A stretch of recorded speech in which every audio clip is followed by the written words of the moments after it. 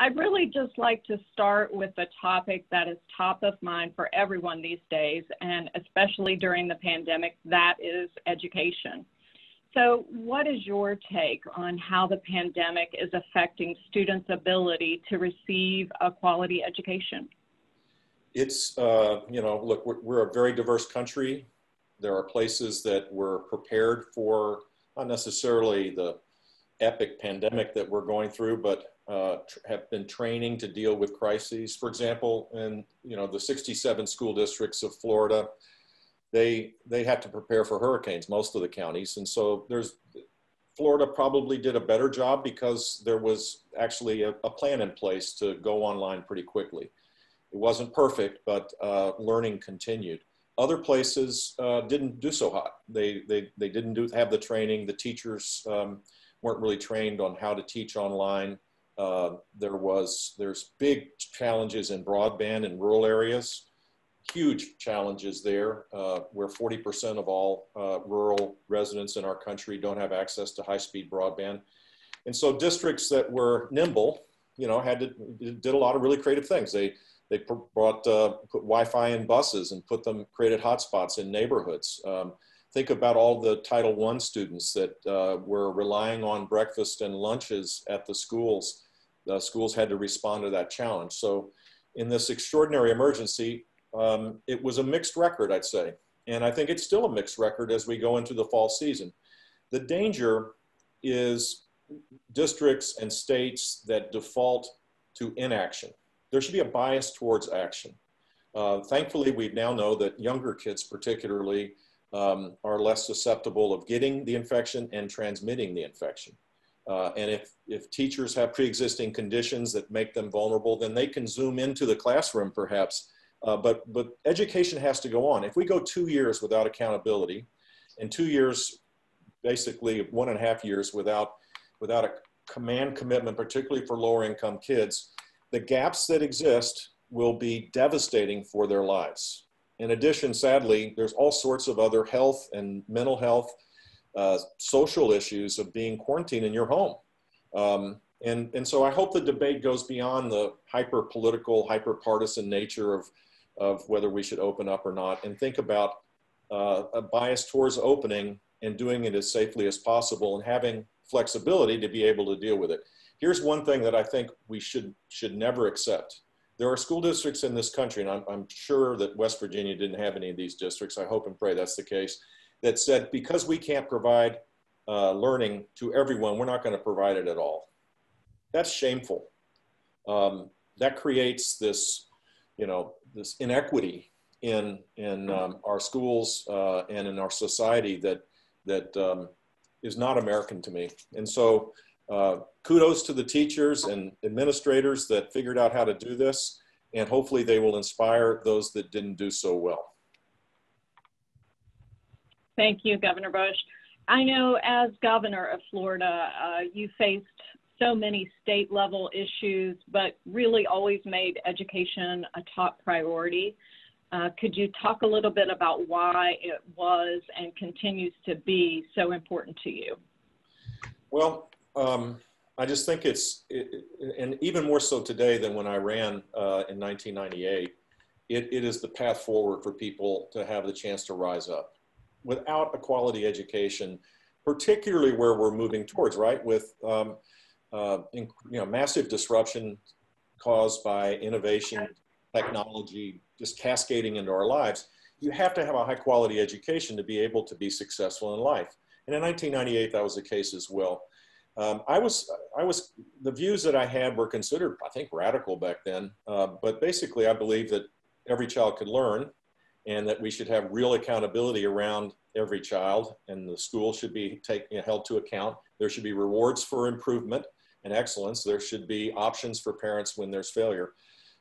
We should end social promotion in 3rd grade, and there should be parental choice across the board. That was kind of what I advocated. I went to visit 250 schools in 1998, and I saw firsthand the incredible successes that existed and the miserable failures.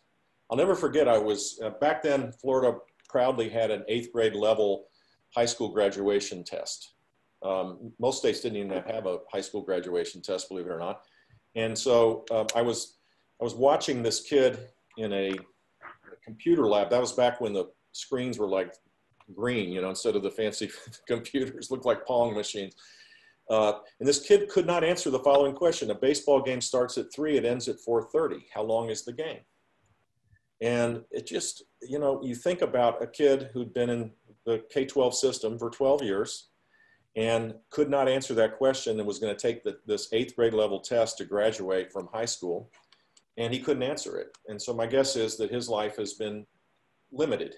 And that motivated me to stay the course for real accountability, parental choice, a command focus on the lowest performing kids to make sure that they could catch up. And the result was that Florida, and this should inspire the leaders that are participating here today, because we were on the NAEP test, which is the nation's report card. West Virginia was higher than Florida in 1998 in the 4th grade NAEP test. We were 29th out of 31. Fast forward 10 years later with all of these reforms, and trust me, it was not a happy time. I mean, there was a lot of controversy around this, and people were quite upset that the big, governor was messing with the status quo. And the net result was we went from 29th out of 31 in the 4th grade NAEP test to 6th out of 50. And Florida, historically now, from that moment on, has been a leader, particularly for low-income kids, kids of color, kids with learning disabilities. Florida's in the top 5.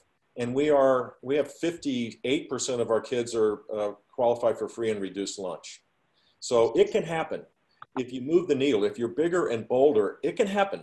Kids can learn. And it's so frustrating in 2020 to hear people say, well, life circumstances make it impossible for some kids to excel. I think God's given every child the ability to learn, and it's up to all of us in the business community, philanthropy, certainly inside the K-12 system, to organize ourselves in a way that they achieve that God-given talent that they have.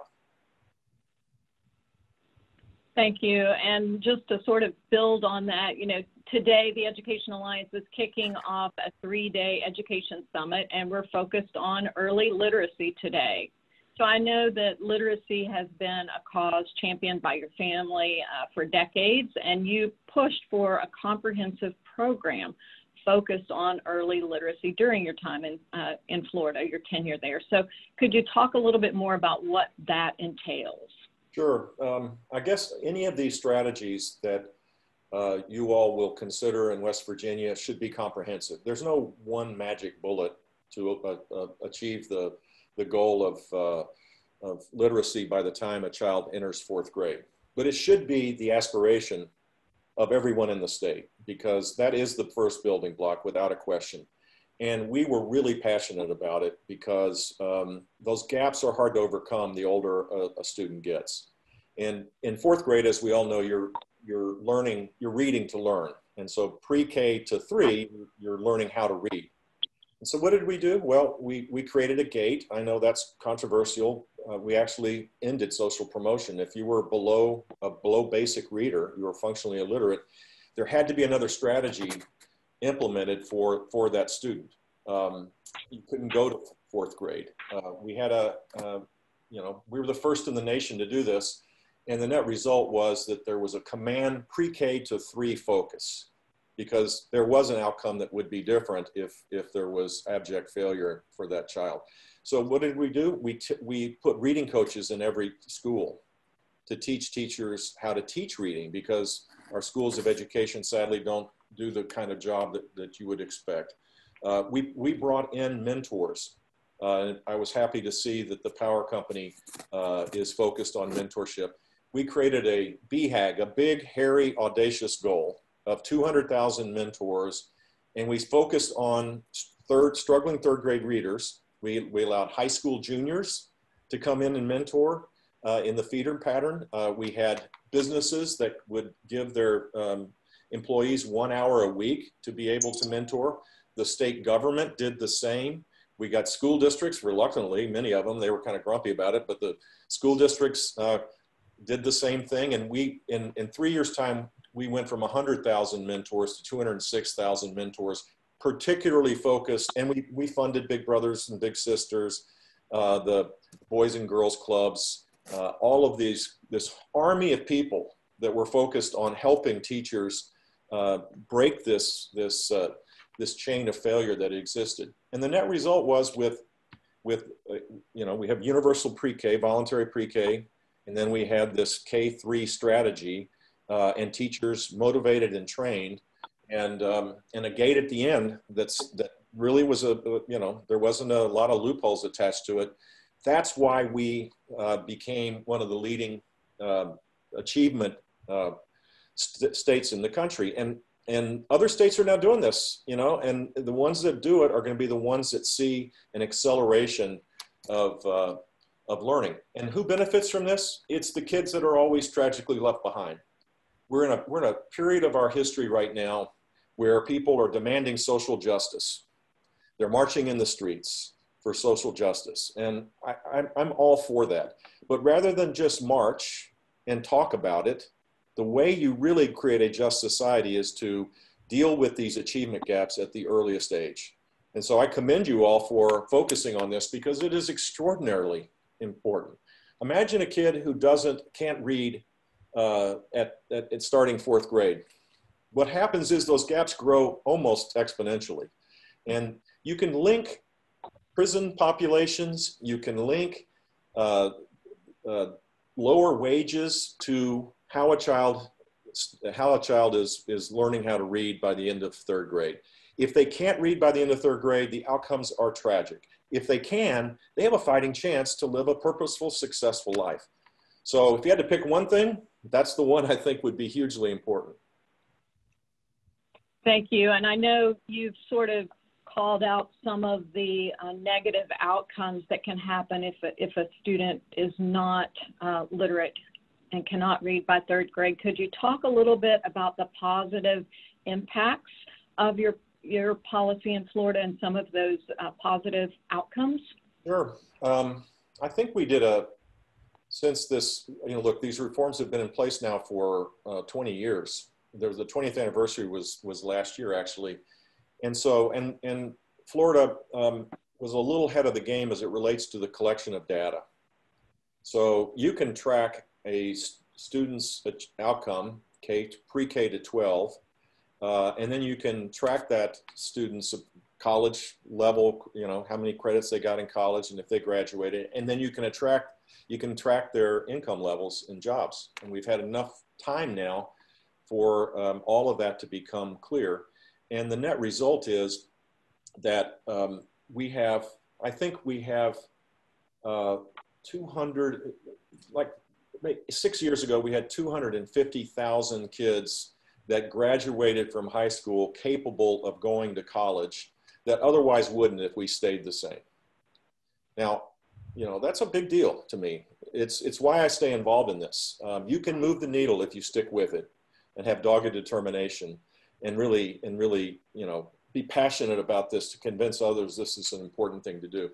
Think about the lives that are saved when you're college ready or career ready, which is another element, I think, a new strategy that has emerged across the country that's, the aspiration ought to be college and or career ready when you graduate from high school. And hopefully have a nationally recognized certificate under your belt as well as college credit under your belt. That would be the next BHAG if I was a governor right now. Thank you. And that really brings us back to our summit theme. We are all connected. So I think what you're saying is that early literacy is not just something that we focus on early in a student's educational career, but it impacts really their entire life. Absolutely. And just a tip of the hat to my now deceased beautiful mother, Barbara Bush. This should be lifelong. There are a lot of adults in our country that have struggled with literacy as well. And the first teachers of our children are parents. And so family literacy is also important. There's lots of ways that the communities can empower families by teaching mom and dad how to read better so that they could teach their children how to do the same. Look, we don't have the luxury of leaving people behind anymore. We just don't. the demands that are placed on society because of illiteracy, the demands placed on our criminal justice system, on the social service transfer system, on our healthcare system. You track all this stuff and it's compelling.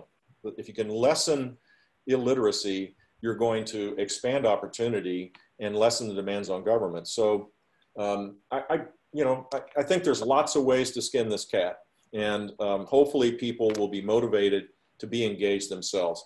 I kind of find it a little depressing these days that people, now they see a problem and they either think it's impossible to solve, or maybe in their own lives they just don't have the time, or they're frustrated in their own lives so they don't engage. We need to be engaging again in our communities. We need to make a difference in the lives of our neighbors and our family members. And hopefully, you know, in this crazy political world we're living through, just watching it unfold, I mean, it's wacky. Maybe people will say, I'm gonna start taking care of the things that I think are important. I'm gonna add value to the, you know, the lives that I consider to be valuable. I'm gonna make a difference, and I'm gonna roll up my sleeves in my own community and not worry about what's going on in DC. Well, I can tell you that we're so thrilled that we have so many citizens and business, education, policymakers that are engaged, because they're with us today for today's webinar. We've had a fantastic response. We've talked a lot about Florida and some of the policies there. I'd like to sort of transition and just ask if there are any other states that have seen the same strong outcomes when it comes to early literacy policy. Yes, I would say the shining example in the country doesn't get much attention because, you know, the people that opine about a lot of this education stuff are on the coast. They're part of the so-called coastal elites, so they don't focus on Mississippi. But Mississippi has been doing phenomenal work, starting with Governor Bryan and now with Governor Reeves. The legislature and the governor have really implemented some pretty bold reforms. They have a phenomenal superintendent of education, and they have a K-3 strategy, a pre-K to 3 strategy that they've implemented.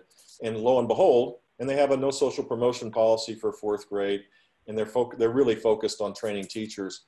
Lo and behold, the NAEP test, last administered, I think last year, Mississippi, for the last 2 NAEP tests, the 2, 3 years ago and last year, Mississippi has been top 2 in the country in terms of learning gains. Everybody's got a long way to go, but implementing these early childhood literacy programs that they have made a huge difference. I'd say North Carolina is another example where the legislature and the governor's office have made a command focus on this effort as well. There's a lot of interest in this across the country. I think the key is to make sure that you have accountability around it. You know, one thing is to say, I want to have a pre-K program, but it ought to be literacy based. There ought to be a consequence. There ought to be rewards for success. I happen to think that the end of 3rd grade, there should be remediation if a child is functionally illiterate, because we know the direct results that happen when a child is not ready to learn in 4th grade. So I'd say North Carolina and Mississippi are probably the 2 best examples, but I know a lot of other states are focusing on this now. Thank you. Thank you for those examples. So circling back to the pandemic now, we know that there is going to be learning loss associated with the time that students spent outside of school and the different models of reentry. So amid COVID-19, how can states really prepare their 3rd graders to read to learn in 4th grade? Well, what they can't do is to say, you know, life's not fair, we're not going to do the test. That's just a disaster. That's what, you know, obviously when we shut down our schools in March across the country, the test for this year was not appropriate because of the crisis. But there should be no default to do the exact same thing next year. Again, the kids that will be most hurt, the students most hurt will be those in low-income communities across the country. So The Federal Department of Education, I don't believe, will be giving out waivers to say they're, you know, it's okay not to have a test. I think accountability is really important. My experience, we had 8 hurricanes and 4 tropical storms in 2 years. Counties, school districts were devastated. I mean, Charlotte County and the southwest coast of Florida lost half of the schools. I mean, they weren't even operational for 2 months or 3 months. And they came seeking a waiver for the, you know, the test, end of year test. And I respectfully said, no, you can rise to this challenge. And they did. And they actually had incredible outcomes because they did rise to the challenge. They didn't default to doing nothing. Their bias was towards action. And so I think that's got to be the strategy. We roll up our sleeves together. We recognize that this is a challenge, but, you know, we act on it. We know it's important. If we quarantine ourselves for a year and a half, waiting for a vaccine kind of in the fetal position in the corner of our homes, the social costs of that are so high. The mental health challenges are extraordinary. The child abuse and domestic abuse and drug abuse, we've seen it. It's increasing. And yet there are people that say it's not fair. We should have no accountability. Schools shouldn't open. You know, I respectfully disagree. Let's open and be safe and develop an adaptive strategy. And let's maintain our accountability system so that particularly the low-income kids that are typically just cast aside have a fighting chance to be successful. I know here in West Virginia, our schools have been doing everything in their power to open. And so we're really appreciative of those efforts. And I believe that we are going to have time for a few questions from our audience, but I do have one final question on my end before we transition. And you sort of touched on this. When we think about equity and access, especially in light of the pandemic, what else can we be doing to ensure academic success and preparedness for all of our students? Yeah, so we've, at the foundation that I had, ExcelinEd, we have refocused our strategies to answer that question, at least for the efforts, our work product. First, and this is something I'm really passionate about, we need to bridge the digital divide. We're not going to be, you know, the pandemic will leave at some point. You know, we're going to get a vaccine and we're not going to go back to normal. We're going to be in a new normal. And part of the opportunity would be that if you can work at home, if you can receive healthcare at home, if your children can be educated at home, it's going to give you a huge leg up. And so low-income communities and rural communities need the infrastructure to be able to take advantage of that. That is, to me, the biggest equity issue in education today. So developing a national strategy implemented locally for the digital divide is a top priority. Second, I think what you all are focused on today has to be a huge priority, dealing with these learning gaps that start at an early age and have big aspirational goals to narrow those gaps as quickly as you can.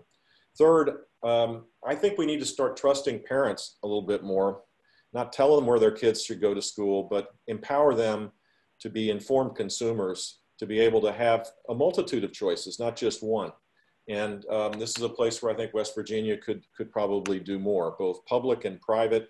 To me, public education is educating students. It isn't the system that we, you know, bow down to. It's empowering families to make sure their children are successful. And I trust parents a lot about their kids' future. They love their children with their heart and soul. They should have more say on where their kids go to school.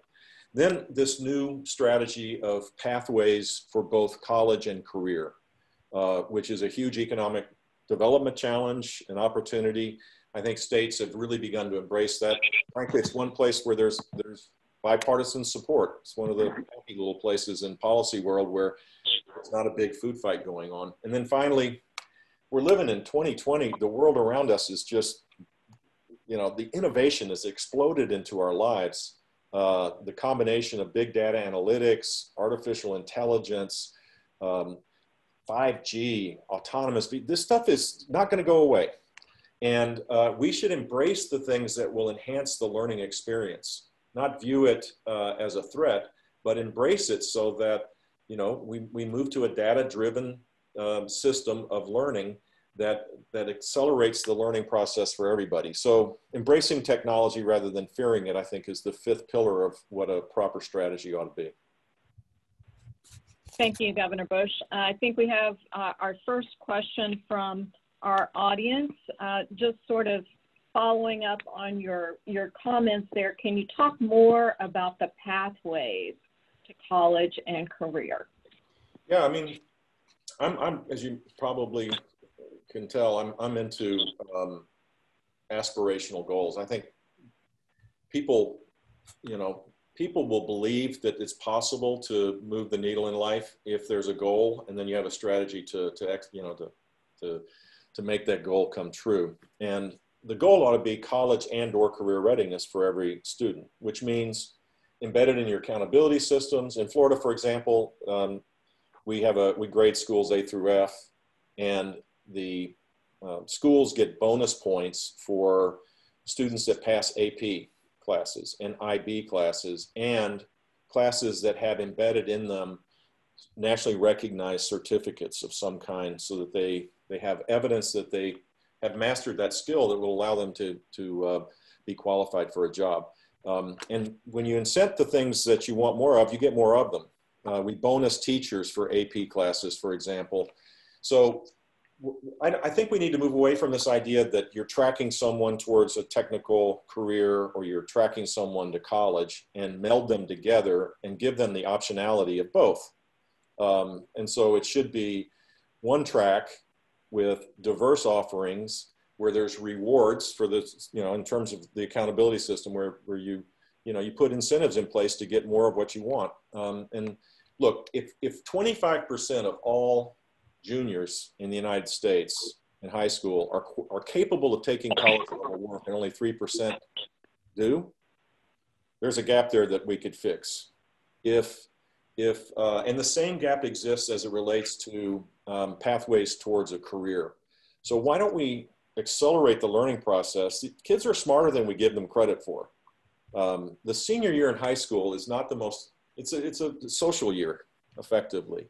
And maybe there's ways to accelerate these, you know, college readiness as well as career readiness in your senior year, and you can still have fun. You know, I'm not suggesting everybody in the whole world needs to eat their broccoli every day and all that. I mean, high school kids are going to have fun, but they should be motivated to be able to be on a path of where they're learning things that they're passionate about, and that will accelerate their learning in a really dramatic way.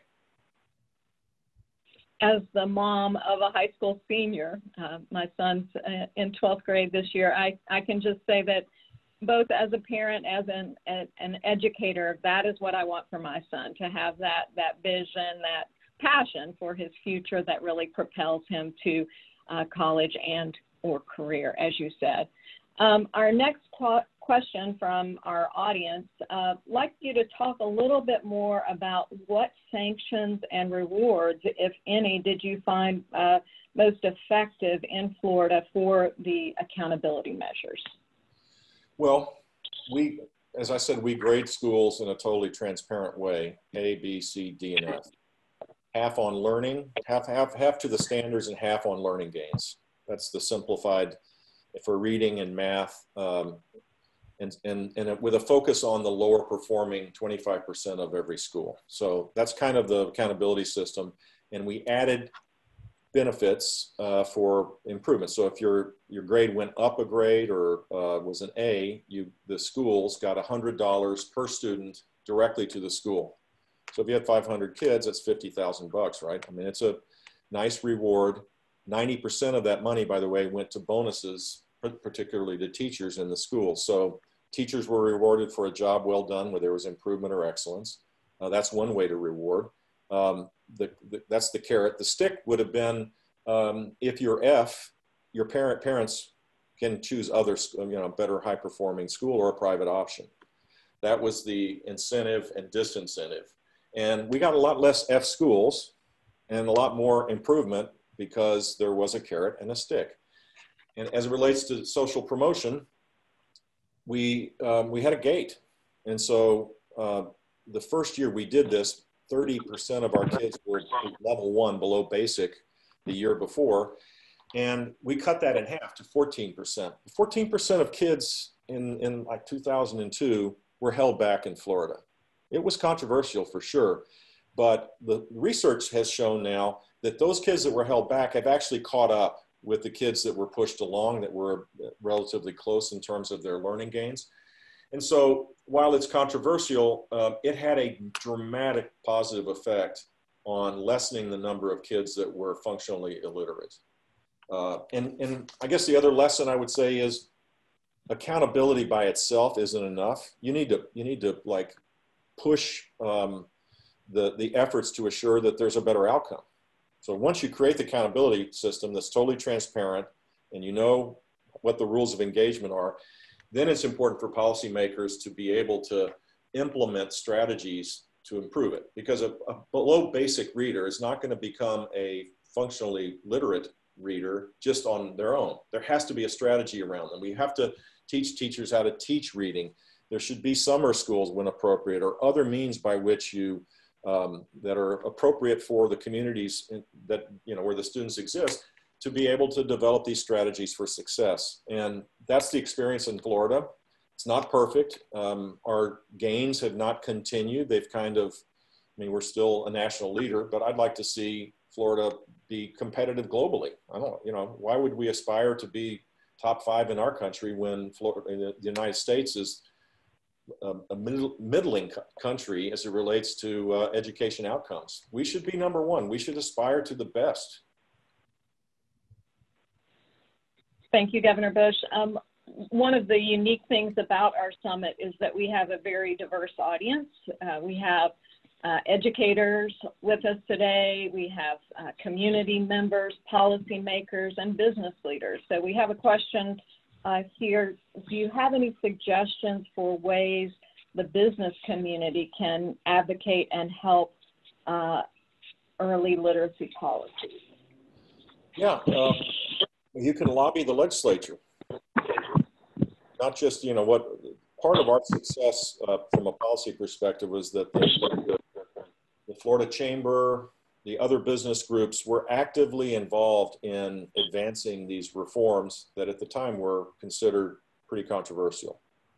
But they were all in. So instead of just going to talk about tort reform or tax policy or regulatory policy in the state capitol, they were talking about that for sure. And I was generally a supportive of, you know, I was trying to be an ally to build a better business climate. But they were great supporters for all of the initiatives that we undertook, particularly early childhood literacy. And then, you know, if you can organize a mentoring program that's statewide and make it something that's cool to do. I mean, State Farm, for example, 25% of all of their employees were mentoring an hour. They had what, I think they had like 6,000 employees in Winter Haven, Florida. 25% of them were mentoring. And some of them actually quit their jobs and became teachers because they were so empowered by the idea of helping struggling readers in 3rd grade. So you can mobilize support with school districts as well. By the way, school districts at the beginning of all these efforts were not, they resisted people coming on campus. But then they realized, what am I doing this for? I mean, by and large now, we have much more open systems where people can come help. And it does make a difference. I'm totally convinced that. Thank you. And just sort of building on that, another question from the audience. Can you talk about how communities can really empower family literacy? You touched on that earlier. How can we really empower family literacy to impact students? Well, the Barbara Bush Family Literacy Foundation, you should go to the website and see what they do. They support these grassroots efforts across the country. They're all over the place where there's efforts underway to do exactly that, to empower families to be able to be the first teachers and first readers to their children. So that's one way to get involved, is to enhance and strengthen those programs that exist in West Virginia.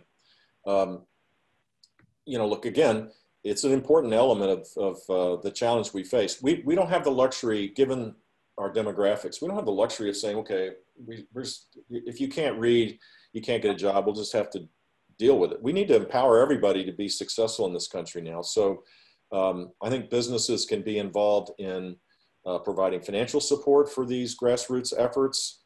There's one of the things that I was the chairman of the Barbara Bush Family Literacy Foundation, and I suggested that the foundation create an X Prize for adult family literacy, which they did. And Dollar General is a big supporter of these efforts. And so if you go online, you can see these, where these programs exist and maybe make a difference in the ones that are in your neighborhood. Thank you. And so this is the last question that we have for you from our audience today.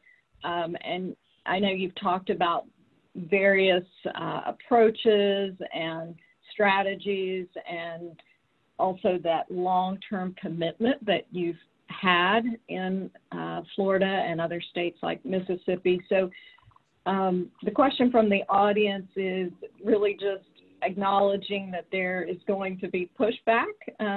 So what strategies did you use that were successful to really deal with pushback and garner support when you're working on these policies?